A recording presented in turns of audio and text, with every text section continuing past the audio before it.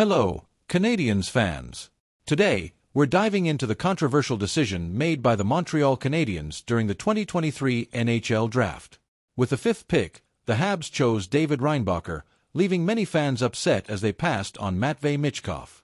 Let's explore the reasoning behind this choice and what it means for the future of the team. When the Habs picked Reinbacher over Michkov, it sparked quite a debate among fans. Michkov was highly regarded and his availability at the fifth pick seemed like an opportunity. So, why did the Canadiens pass on him? Nick Bobrov, in an interview with Grant McCagg, shed some light on the decision. He mentioned that Michkov's size played a significant role. The Canadiens already have Cole Caulfield, another smaller forward, and adding another undersized player wasn't appealing to the new management. Historically, very few teams have succeeded with two small forwards.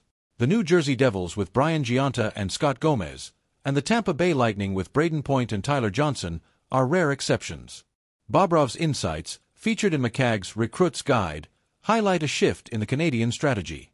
Since the arrival of new management, they have prioritized size in their first-round picks.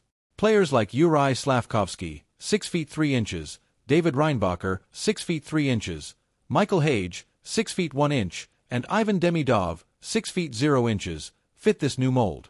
The only player under 6 feet selected in the first round recently is Filip Mesar, 5 feet 10 inches. Before we continue, if you're enjoying this deep dive into Canadiens news, don't forget to subscribe, hit the notification bell, and give this video a like. Your support helps us bring you the latest updates and insights on our beloved team. This strategy indicates that Kent Hughes and Jeff Gorton have a clear vision for the team's future, focusing on a more robust and physically imposing roster. While Michkov is undoubtedly talented, his size made the organization hesitant. Do you agree with prioritizing size over skill?